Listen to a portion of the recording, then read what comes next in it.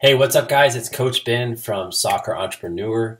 I'm back with another video. Like I said, I'm going to be creating one video and one podcast every single week. And if you want to subscribe to my podcast, it's basically what you're seeing right now. It's just the audio version. There's going to be a link in the description that'll go to iTunes. You can check out my podcast there. And if you like the videos, make sure and comment below. Let me know what you want to learn coming up about how to build your private soccer training company. And that's what I'm going to be talking about today is marketing. I want to talk about what a lot of people run into with problems when they try to market themselves to get in front of parents and players who they want to start training. And I want to talk about a couple tips that you can implement. So the first problem I see a lot of trainers face is at the very beginning, when they're not training anyone yet, they like to spend a lot of money on a website or a logo or t-shirts, business cards. I mean, I could go down the list of things that people spend money on before they even start training players. And I recommend that you start training players first. And you do that by putting yourself out there. And what I teach in my book called the Startup Soccer Academy is I talk a lot about finding who you want to train first and understanding and realizing who you want to train and why you want to train them. This way, when you are marketing, you are specific to a certain segment of people out there. I know one of the biggest problems I had at the beginning was I was trying to train too many players. I was trying to train kids from all sorts of age groups, and that led to a lot of confusion in my own marketing. And once I realized that I wanted to segment who I wanted to train, everything became a lot easier. So you need to think about that when you're trying to think about your marketing and how you want to spread your message in front of a lot of people in your town. But I want you to avoid trying to get a website, trying to get a cool logo, t-shirts, water bottles, whatever, soccer goals. I mean, there's so many distractions out there that people go spend money on, and you don't need to have that at the very beginning. I recommend get people first, get them in your training program, and then you might be able to spend some money to go get those types of things. And as far as equipment goes, I would recommend that you partner with a local soccer store in your area. This way they can supply all of the equipment for free.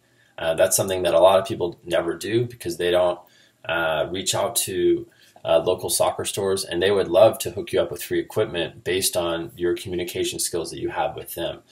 So that would be a great way you can save money on the startup cost when you're thinking about training players. So now I want to talk about a couple ideas that work really well for us with our academy when we're looking to market to certain players. And I'm going to try to keep this as simple as possible.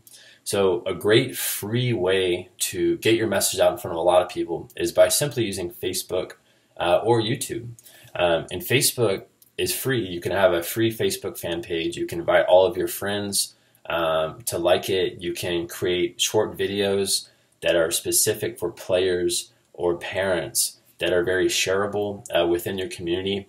You could do that 2-3 times a week. And this way you can be known as the soccer authority in your town. And this is one of those things that a lot of people just simply don't do. They won't put themselves out there. They won't make a short video. But when you do this, it really gives you a lot more respect. It gives you more credibility because you're putting yourself out there. People are watching you. They love what you're going to talk about. And I think that's a great way to spread your message in front of a lot of people, especially online at one time.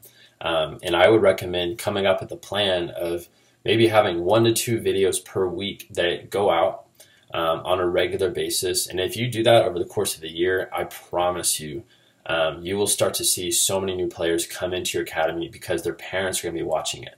Another great tip is go watch the players who are currently training. Go watch them in their games. You're going to have a lot of advantages doing that because you're going to be able to see them playing them in their games. You're going to be able to meet a lot of new people who are out there. And it's just a great marketing tool, just going out to the games and put yourself in front of a ton of new prospects.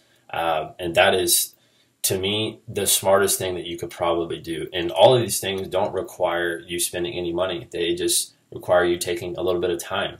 And I would recommend going to the games anyways, because now you can actually see how the players you're training, how they're performing in the games. And that's one of the things that I know most trainers don't do. They're just going to go to the session and then they'll see the kid the next week. And if you want to go over and beyond that and you want to be the elite trainer in your town, you need to do everything you can for the players in your academy. This way they're getting the most out of it. You know what they're struggling with, you know what they're doing well at. And going to their games is great to be able to see that, and it's also a great way to meet a lot of new parents. And there you can meet coaches. I mean, really the sky's the limit. Depending on how much you try to put yourself out there, going to games is really, really solid. And lastly, another great free marketing tool is you can go to MailChimp.com. And I personally use something called Aweber, and I'm going to link Aweber below in the description. But Aweber is a email marketing service, and I kind of want you to think about how can you get a message in front of a lot of people at once without having to use Gmail and send individual messages. And I really do feel like one of the biggest advantages we have is we have an email list that we've built over a long period of time. But what we do is we send out emails pretty much on a daily basis to parents in our community. And what we do is we try to provide a lot of great free content on the emails to where they're going to know, like, and trust us more because we're in their heads all of the time. Every week they're getting multiple emails. And we do that because we want to continue to show our community that we care a lot. We are there for the kids. We're going to games. We're showing pictures, videos, whatever we're doing. We want that to be showcased on our emails.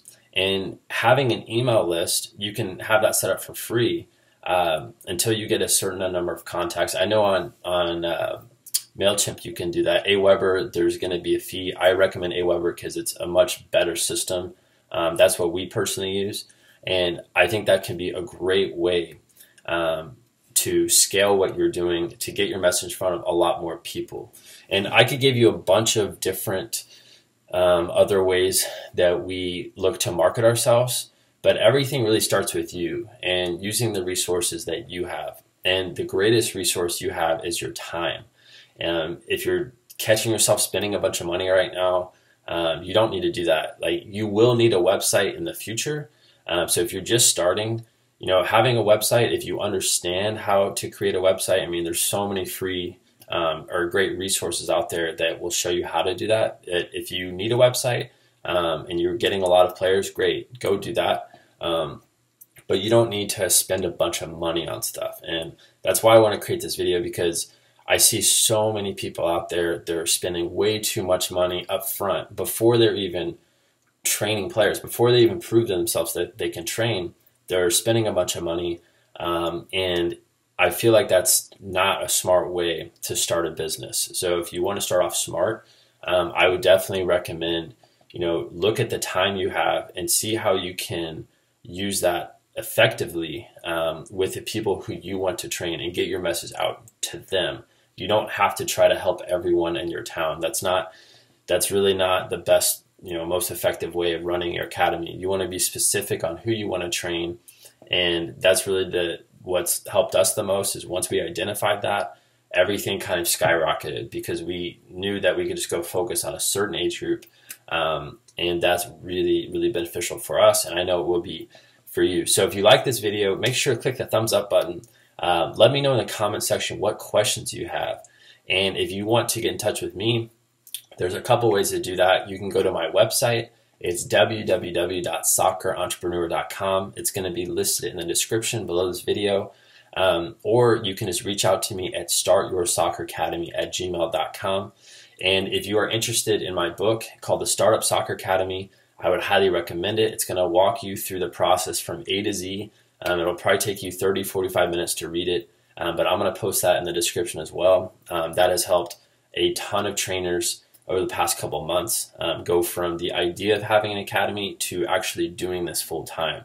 So I would highly recommend that resource. If you have time, go check that out, and I'll see you next time.